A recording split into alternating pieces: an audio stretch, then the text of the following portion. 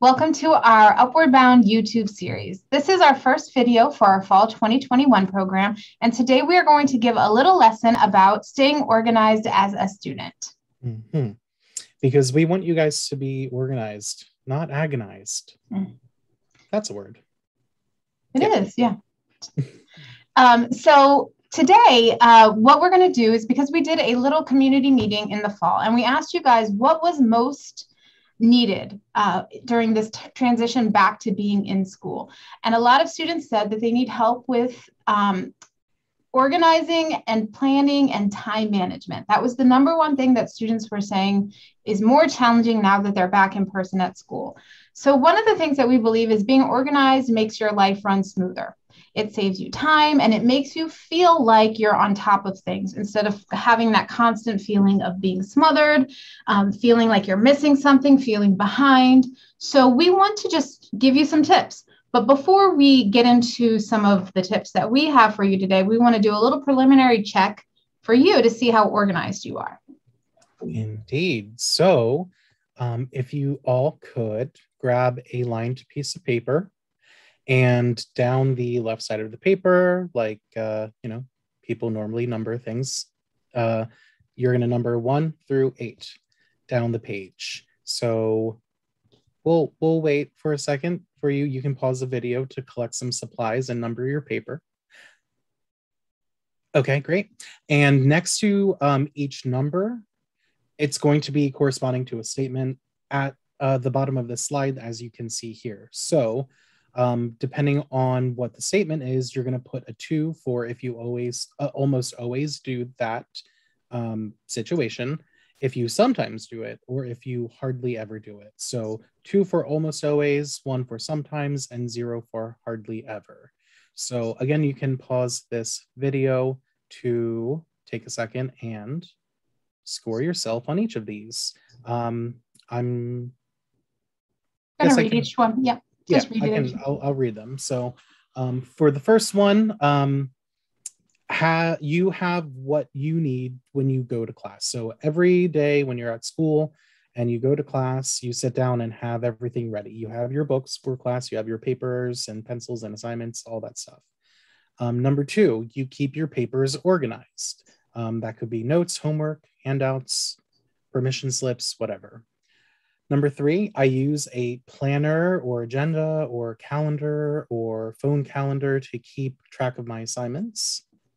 Number 4, I create a study plan when I have a lot of homework. Excuse that typo, we're all human. Except hens. 5, hens are not human. Hens. Yeah, hen, yeah. Actually, I could. Number 5, I get everything ready for the next day before I go to bed. So at night before going to bed, you have your clothes laid out, maybe you have your stuff in a book bag ready to just grab and go the next morning. Number 6, I regularly back up and organize my computer files. Now that we're in 2021, this becomes increasingly more relevant and important. Number 7, I make to-do lists when I have a lot to do. And number 8, I keep my backpack and locker organized and neat. So look through these. You're going to give a 2, 1, or 0, depending on what you're doing right now for those. Be honest with yourself. Yes. After you finish scoring that, add them all up at the bottom of the page. The maximum score you can get is 16, and the minimum is 0. We are hoping for no zeros, but we will see. If you scored a 14, 15, or 16, you're probably very organized. Keep it up. If you scored less than 14, consider the items that you marked sometimes or hardly ever, and think about what goals you can work on and set for yourself to improve those strategies. Considering the question of what should you focus on to be more organized? So what areas of your life? Is it your paperwork? Is it just your not writing down tasks? Is it just your papers are everywhere? You can never find your book bag, things like that. So think about the strategies you marked as sometimes or hardly ever, and take a moment to write down your ideas on how to improve that. You can pause the video if you would like to. Take a second and do that before we continue.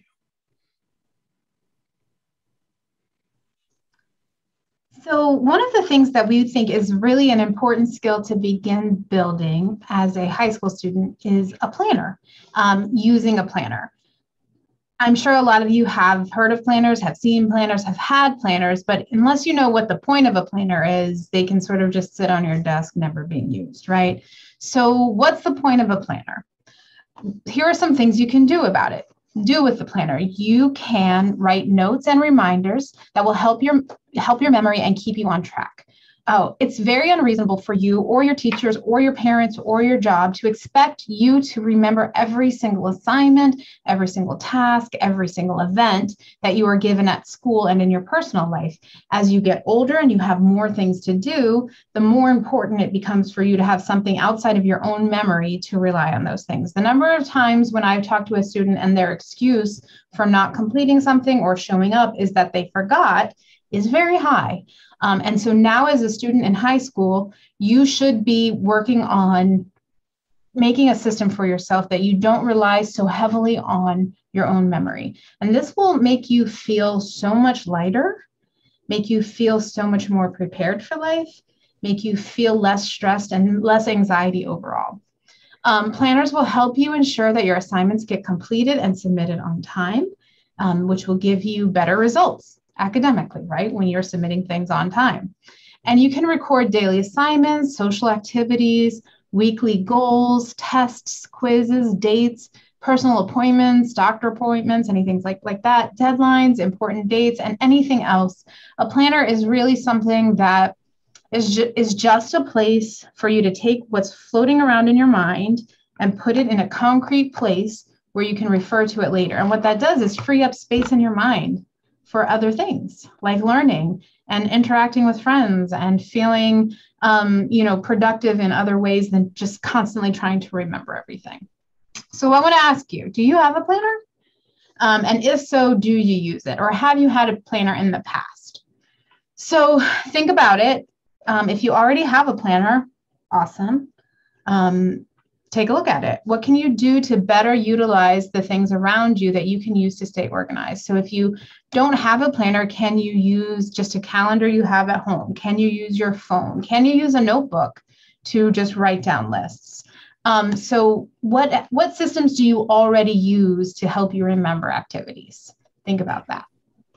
And I don't know if there are any students who feel like if they have to write stuff down and use a planner, it's like a personal point of failure because they should be able to remember this stuff and I need to be on top of it and I can't rely on a planner. Well, unless you have a photographic memory, that's just not the case. And we use planners, we use our calendars, Miss Amy and I, and just so many successful adults. You'd be surprised about how many CEOs of companies have like a fully fleshed out agenda, calendar, and planner.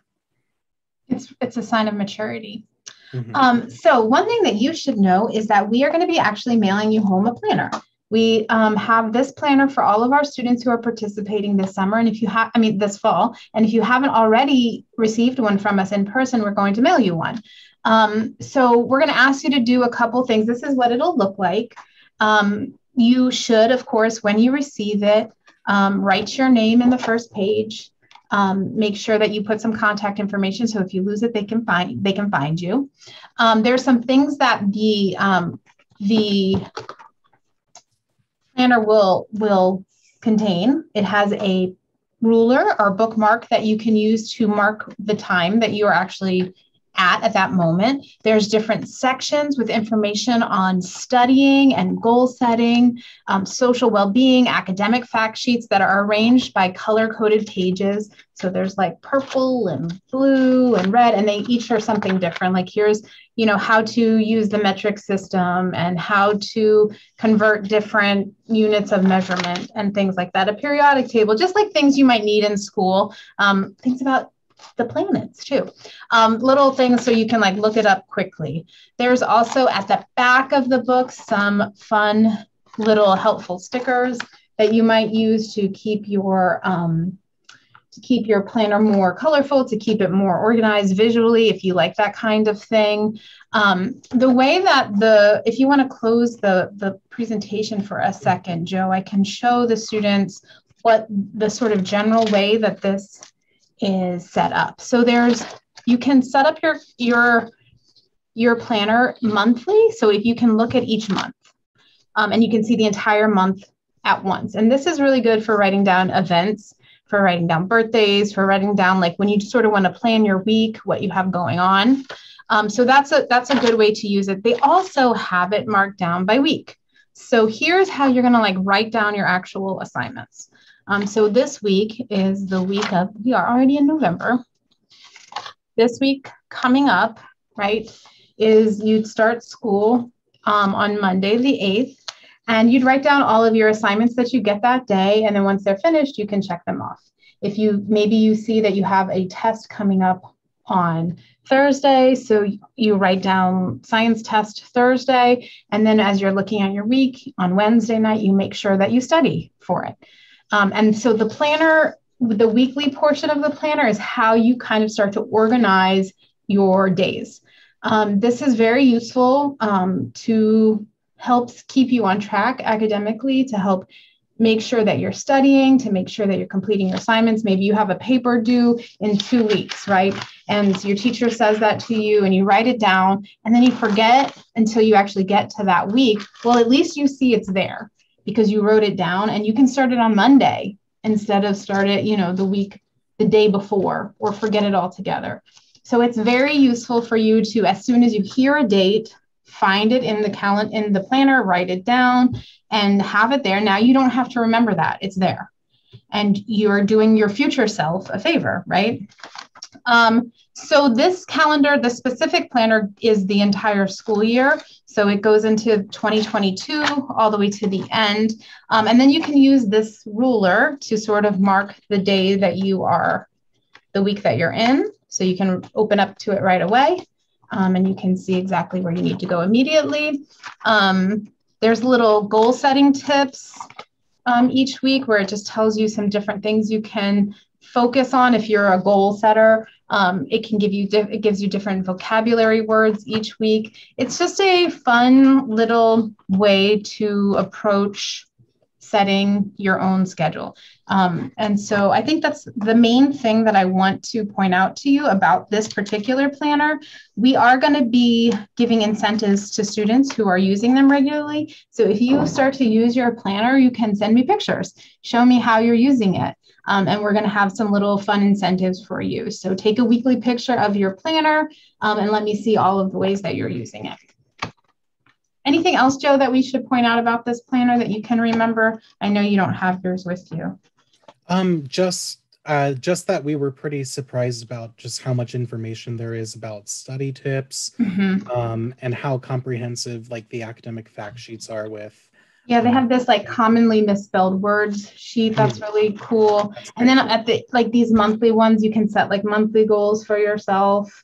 Like if you're like, this month, I really want to make sure I make a dentist appointment, or like I really want to work out, on the weekends, or whatever it is that you want to get done. They're handy. So we'll be sending those off to you if you don't already have it, because the mail system lately has been, I don't know, touch and go. Yeah. So other than organizing your kind of schedule, tasks, time, another thing that will help your education in general is organizing your paperwork and keeping everything sorted. So keeping your tasks organized with planners is important, but so is keeping your papers organized to save time, brain power, and frustration.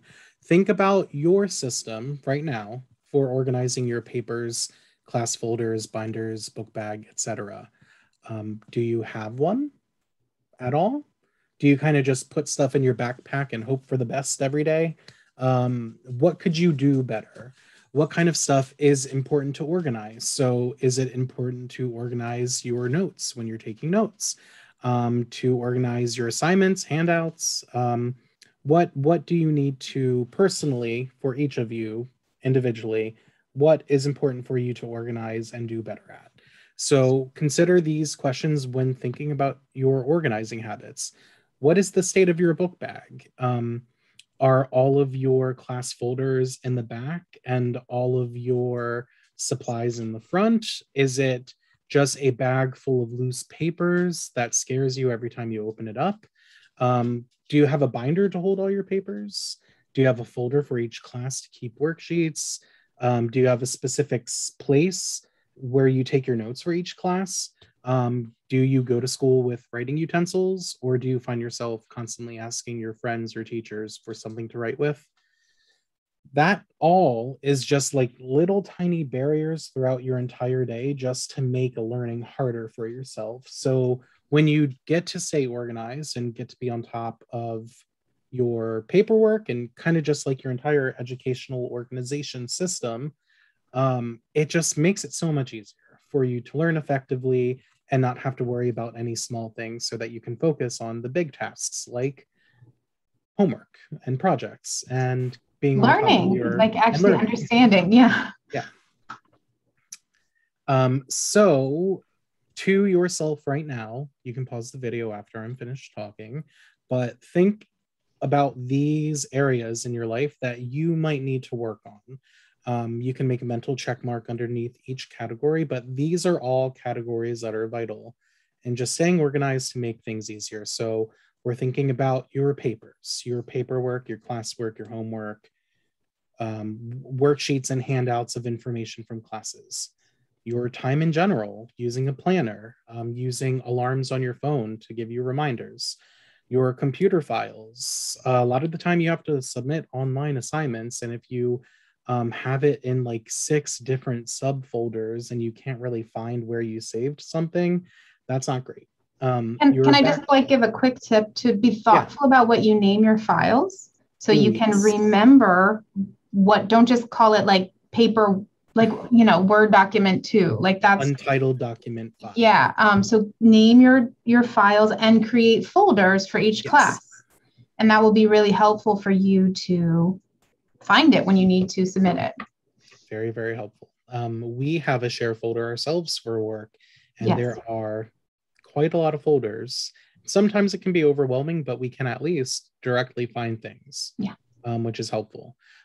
Like we said before, your backpack, your class notes in general. Are you taking notes just like slowly on different, like a notebook here, a piece of paper there? Is it all in one place where you're taking your notes? And do you label your notes at the top, like science notes, today's date, this is the subject we're doing? Think about that stuff and your other stuff. So if you're forgetting pencils constantly, or if you like to have a ruler on you, or if you know, you find that like your pencils and other supplies are breaking in your book bag because of the weight of textbooks or whatever, just make sure your stuff is also organized. Your desk at home. Are you looking at the GIF? I did notice it. And The Incredibles is a great movie, and it is incredible to be an organized student. There we go.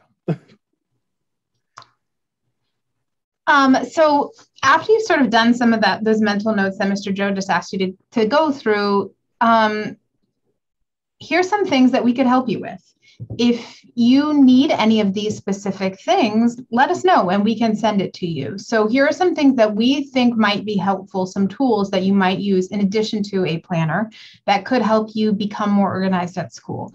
The first thing is a binder to just hold it all together. A pencil pouch to hold your pencils, your pens, your highlighters, your little stapler, your Post-it notes, whatever you need. Subject dividers for each class you're taking. So if you have 4 or 5 classes, you can easily just, oh, this is my science class. And you go right there and you start taking your notes right there.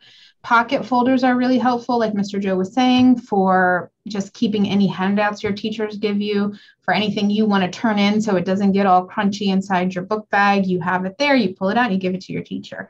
Lined paper, spiral notebooks, different ways to differentiate for each class. So whatever you prefer. Now, the thing about organization is that some things work better for certain people, and you have to invest in figuring out what works for you. it's not going to be the same for every person. So you have to try things and just see what works for you, a system that is consistent for you, that you will actually keep up with. These are some tips we have seen and used ourselves that we think can help you, and you have to sort of be willing to try them. Mm-hmm. I think up in the box we suggest, like, for example, arranging your subject dividers by class schedule. So like your first tab should be your first class, and as you're going throughout the day, you're kind of getting further and further into your binder. And maybe writing the names of your classes on the divider tabs and using colors to sort of help organize each subject. One thing I do want to say, there's a very inspirational quote by Eleanor Roosevelt, but I think beyond that quote, I think one of the things I think is most important is sometimes we just believe that some people are naturally organized and that's their personality and everything is easy for them. And we sometimes believe we are not that person and we can't do it. We are just born to be unorganized. And I want to say that's untrue. You can learn organization, you can practice it, you can get better, and it will improve your life in a lot of different ways if you take the time to plan and to set yourself up for success in those ways. It's a very learnable skill, and it's just something that every year I do something, I learn like a little bit more, a little bit better way to be organized for when I do it again. So I think that's the most important takeaway from this, is that you're not born to be unorganized. You can learn these things, and we want that for you because it will improve your just well-being overall. It is a skill and habit, just like any other skill and habit that you just learn through doing, repetition and practicing. Yeah. Yep. So we hope you found this useful. Please keep an eye out in the mail for this planner that's coming to you if you're an Upward Bound student.